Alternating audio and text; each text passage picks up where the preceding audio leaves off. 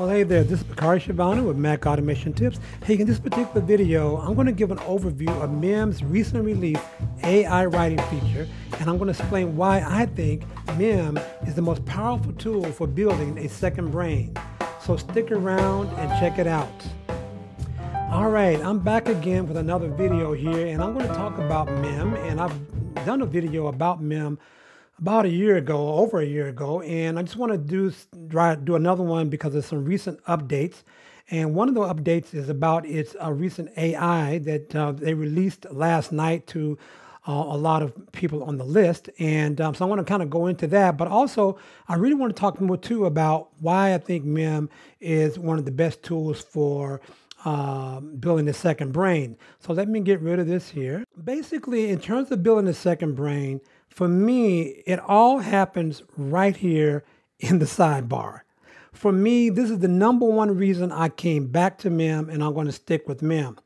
And what this does is, it's kind of unique, I think, from other applications, is that Mem will show you related mems or related notes to the current mem that you have open. So for example, this mem is about Mem, right?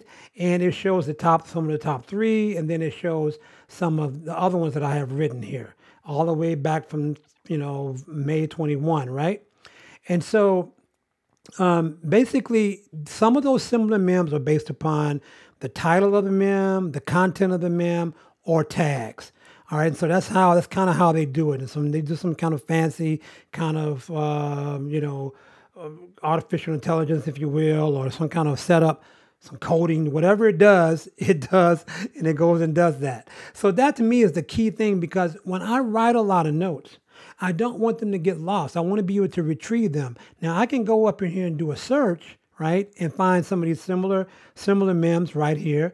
But quite honestly, I rarely use the search unless I'm looking for something very particular, and that doesn't really happen a lot. But what I do is I will look at some of these notes, and I will go down and preview them, because you can go down and scroll and preview them, and you can also open this note up into the sidebar and make changes. So that is a part of the Mem X. That's the paid version of Mem. If you have the free version of Mem, it relies on connecting using using bidirectional links as well as tags. All right. Now another feature that is a part of Mem X, and they just introduced this recently, and it's only in, I think, the web version, and it's only to people who are beta testing it, but I want to show you to it. So they're starting to suggest topics or tags that you can add to a mem. So you see that I clicked on a couple of these right now, and these are the ones I kind of want this mem to be remembered for, right? And so it was suggested there, and you can also click here and you can see a list of people and events and other topics that you have that you can also add to this mem if you want to make sure that it's relatable. Now, I'm not going to click on it right now because there's some people's email addresses that I don't want to expose. Now, so anyway, that right there is the key thing for me in terms of Mem. Now, one of the persons in here that I do want to show is, I can't pronounce his name correctly, so I'm not going to butcher it, but look up this name here. He has a lot of good videos on how to use Mem. He has maybe, 20 of them or so. So definitely, and he shows up because he's in some of my notes. All right. So that's the key reason why I think Mem is great for the second brain, as well as other reasons as well. But that's the key reason. All right. Now the second thing is AI. All right. So it has its AI feature now, and what you're looking at is an outline, and this outline was actually produced by Mem's AI.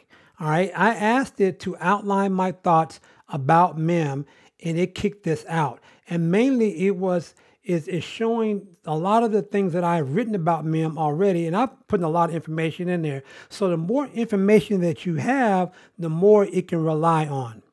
Now, there's a caveat to it, is that I don't think that any AI cannot read your brain. It needs a lot of information in order to produce content for you to give you results, right? And so sometimes it's going to go off into the internet and pull that because there's a lot more information on the internet that's in your Mem. But if you're building a lot of notes like I've done here about Mem or any other topic, then it will give you some information that you're looking for, but it's not always 100% accurate. Now, another feature that it has is called smart editing. And what you can do here is you can highlight this, for example, and I do a click on this and I say, well, I want you to write and enhance this particular highlight. All right. And so it will do this. All right. So it enhanced it a little bit and says the overview of Mem, its features and how it can help with writing with the focus on the benefits of Mem X. Okay, that's okay, but let's try another one. All right, so it provides a little bit more information, overview of Mem, its features, and how it can help with writing, such as a timeline, inbox, tasks, flows, groups, etc., start items. So it gives you a little bit more information as well. So again, now it might not always kick out to what you like. So I'm not going to promise that 100%. It's going to give 100% of what you're looking for. But now, as you retry this, you can retry it as many times as you want, right? And it would not be charged for it. We would not lose credits for it.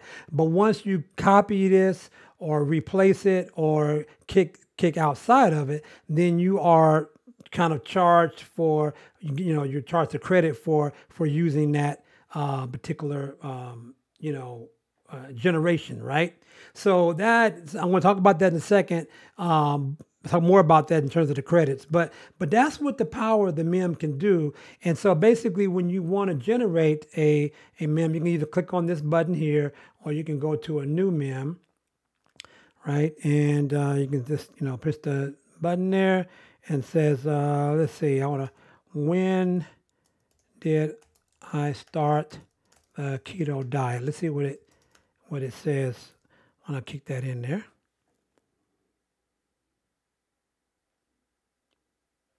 All right, so it says June 20th, 2001, when I ordered the first keto meal from Taco Bell.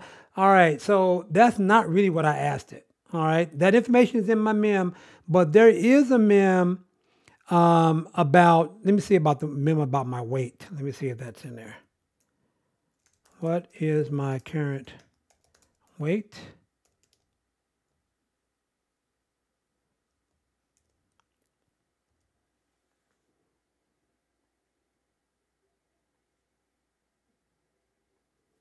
All right. Your current weight is mostly determined by the diet and exercise habits since June 20th, 2021. I don't think I've had any background information for 2021. I think the last time I talked about my current weight was in November of this year. So again, I can go back and check that, but I don't think that is there. And it's not, there is a specific Mem about my weight that it should be in there. So that's not good. So here's the Mem that it did pull from.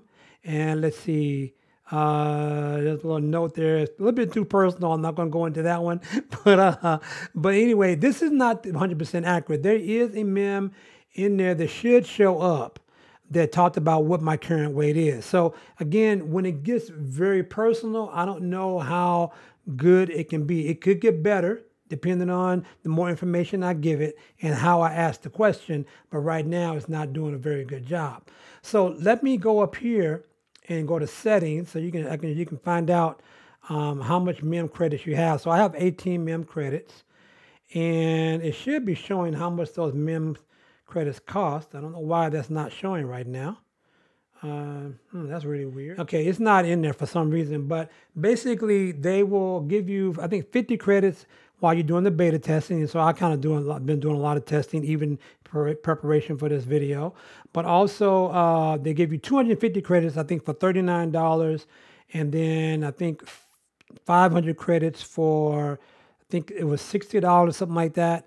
And so I think you will find that you won't be using the AI all the time, unless you're doing some kind of like, copyright, kind of service or something like that, I don't think that you personally will be using it every day, because again, it's a lot of this content development is based upon what's already available and how you ask the question. But it can do a lot of good things. So I want to just say that it can do a lot of good stuff, and it's worth checking out. It's worth kind of putting yourself on the waiting list, and definitely it's worth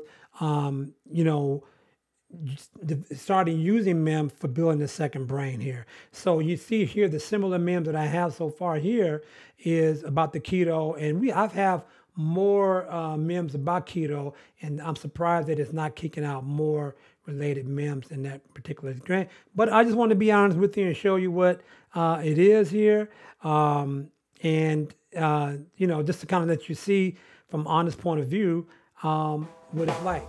And so this is it. So let me know what you think about Mem and what you think about other notebooks that you're using. And if you're using the AI, let me know what you think. Thanks a lot. Check you in the next video.